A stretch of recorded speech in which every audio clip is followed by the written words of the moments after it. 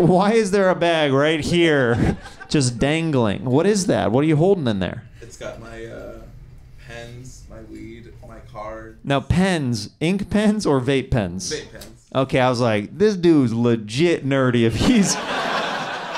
he's 80s nerdy if he's like, I've got my pens, they're gel pens. They're Bic pens. I've got all kinds of different pens in my bag right here that swings right below my penis for no reason.